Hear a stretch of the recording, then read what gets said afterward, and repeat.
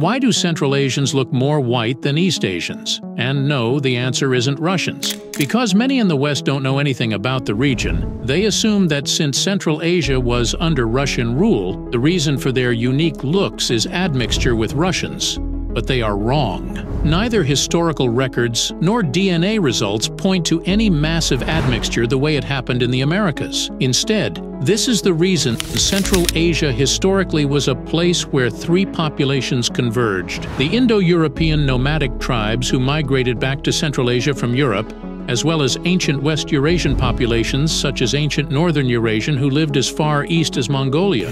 From the south, Iranian Neolithic farmers also began settling in Central Asia, increasing their admixture, and finally, from the east, around the area of Manchuria, East Eurasian populations such Baikal and Amur river hunters began migrating west into Central Asia as well. It is important to note that even this population, despite being East Eurasian, is distinct from Yellow River farmer ancestry, predominant in Han Chinese, Koreans, and Japanese. As a result, all Central Asians descend from these three groups, just in varying proportions. Pamiris and Tajiks have the highest share of Indo-European steppe and Iranian Neolithic ancestry in Central Asia, while Kyrgyz have the highest share of East Eurasian Baikal and Amur ancestry. Turkmens and Uzbeks are about 2/3 West Eurasian and 1/3 East Eurasian, while Kazakhs are closer to an even split.